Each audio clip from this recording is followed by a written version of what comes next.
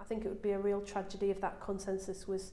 able to break down. I think it's been one of the reasons that the UK has managed to lead the world at times in the fight against global warming, and have such clout on a world stage. But the key thing is that we cannot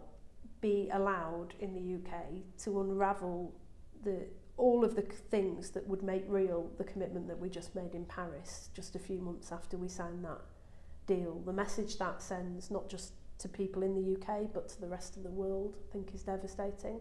And also because in the end we'll only make progress on global warming if we make the case publicly and we take the public with us. Now, there's one narrative that the government seems to have, which is that climate change is costly, that it will cost jobs, that it will cause higher bills. There's another way of thinking about it if we made the right choices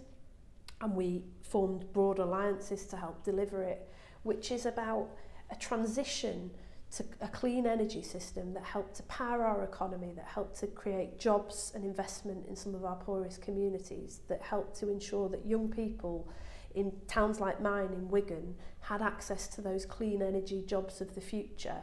We could look forward to the next 100 years and say it's doom, gloom and despair, or we could look forward and say there is a massive, massive opportunity for the UK here. And I feel it particularly strongly because I represent a town that is a former mining town where most of my constituents in the past or their ancestors would have gone down the pits, would have done really dangerous, difficult, dirty work and helped to build this country's wealth through the Industrial Revolution, give us the global influence that allowed us to go to Paris in December and help to lead the world in negotiating that historic deal. It's communities like mine, constituents of mine, who ought to be given the chance to do that again.